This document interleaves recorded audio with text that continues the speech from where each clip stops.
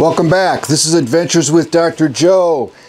This is the solution to fixing problems with incomplete printing, where the printer starts to make the print, and then suddenly the filament quits extruding, but the printer doesn't know that. It keeps printing and printing in the middle of there, not extruding anything, and you get these terribly frustrating incomplete prints like these.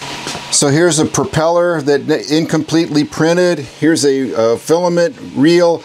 Here's two examples where I was trying to print this part, but look where they stopped. They stopped here, they stopped here, and I couldn't figure out why. So I took a close look at the filament. Do you see that area that was ground out?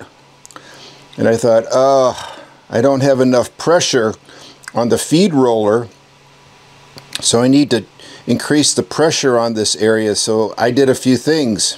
So the first thing I tried is, again, I want to put more pressure on these idler wheels that are pushing against the filament, which is in here. So you can see the filament inside the extruder against that roller that drives it. And there are two ball bearings here, two bearings, and when you push that in, that's putting pressure on that. And I thought, well, we'll have to just increase the pressure on that. So I added a thin film of plastic from a filament bag, and that helped a lot. But then I realized that wasn't the right thing to do. What we need to do is adjust the tension on these rollers, on these two screws that have a spring here, and that takes a 2.5 millimeter hex drive. And I printed some new covers that go over the dwarf board that have a hole in them so you can adjust these. And so I tightened these up, and that was helpful, but it still didn't fix the problem, and I was more and more frustrated. I noticed that when I would print with really high quality filaments such as Prusamet, which is exactly 1.75 or 1.74 millimeters in diameter. So because the drive gear was spinning and my increasing pressure wasn't helping, I thought if I got a better Bowden tube, the tubing that goes from the filament reel to the extruder, a higher quality one, I could get a better result. That didn't help, ironically. I bought the Capricorn Bowden tubing, the Gore-Tex tubing made by Capricorn, supposed to be the very best, still didn't help.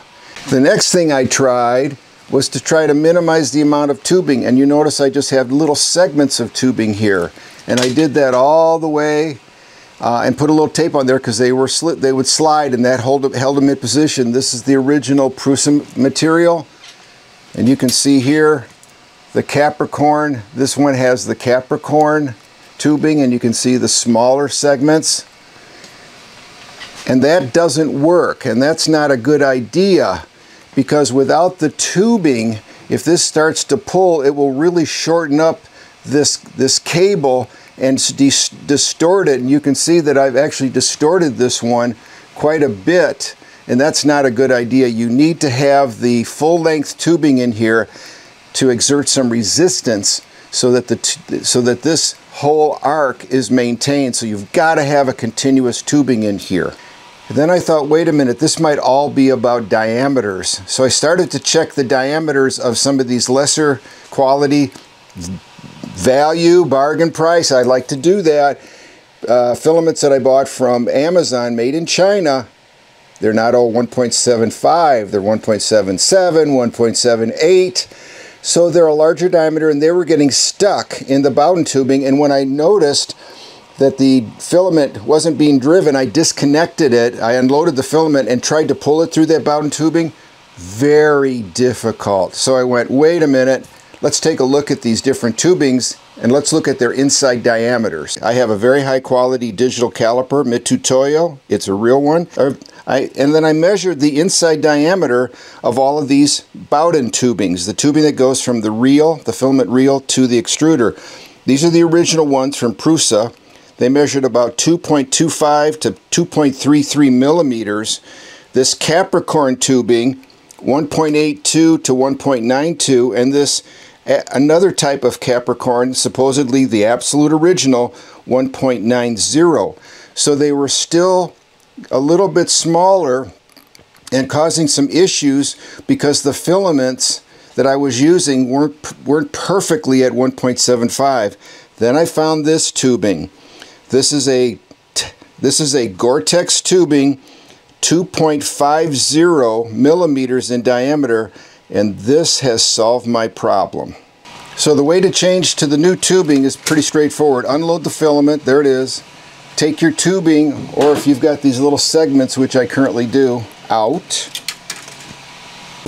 Leave some filament extending from your Gore-Tex tube, and then literally push it through. There it goes. And then we'll cut it to length after we determine where it needs to be on the side of the filament sensor. So here it is coming out. It can easily fit into number 5. I've got a filament in these because I've actually bypassed the filament sensor to help reduce drag even further. And then we'll measure the tube on the extruder side. So on the extruder side, we'll just snap it into place.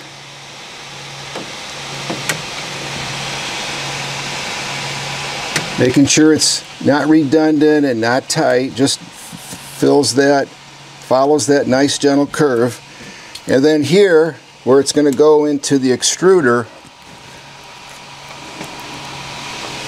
we'll cut it to length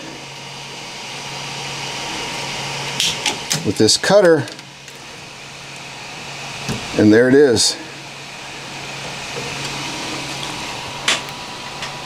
So by using this Gore-Tex tubing that has an inside diameter of 2.5 millimeters, even inexpensive, poorly quality controlled filaments, unfortunately I buy quite a bit of those, flow without a problem, and print failure has stopped. This is a simple solution. A link to where to purchase this. It's inexpensive. It's not nearly as expensive as that Capricorn, very ultra slippery Gore-Tex tubing. This has changed my life and made me a lot happier. If this was helpful, please click thumbs up. Consider subscribing. Thank you.